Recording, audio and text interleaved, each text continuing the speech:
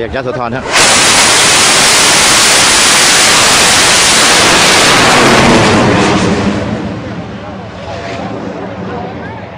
ไปร้านครับ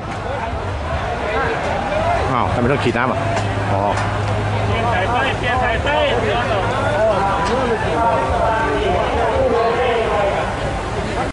ดังไฟ100,000 ฐาน 5ครับ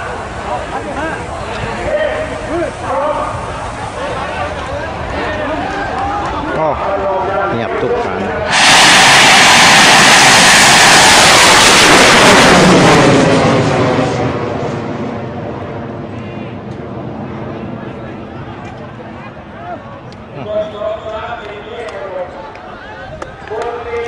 โอ้โหนี่บังไฟ10 ล้านครับ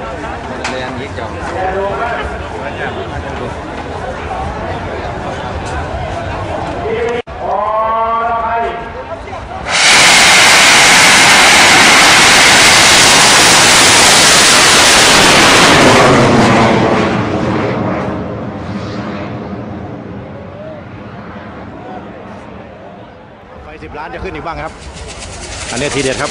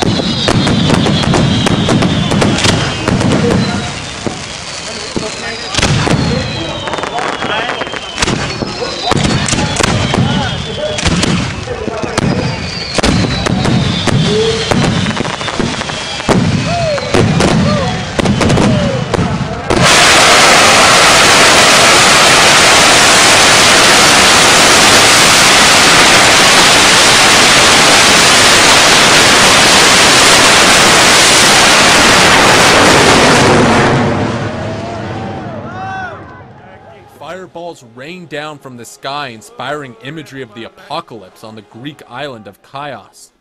But it isn't the end of days, rather a centuries-old Easter tradition known as the Rocket War. It pits two Orthodox churches against each other as they launch more than 60,000 rockets trying to hit the opposing church's bell. Residents of the small island fortify their houses for the coming onslaught, but the majority are okay with the annual barrage. I know that there are some houses that get damaged from this custom, but measures are taken for them, and we strive to cause as little damage as possible. This is a tradition. It cannot stop. The homemade missiles of sulfur and gunpowder are illegal to make. For years, rocket makers have been playing a game of cat and mouse, hiding their creations to keep the tradition alive. Local parishioners braved a shower of rockets to reach the church for midnight mass.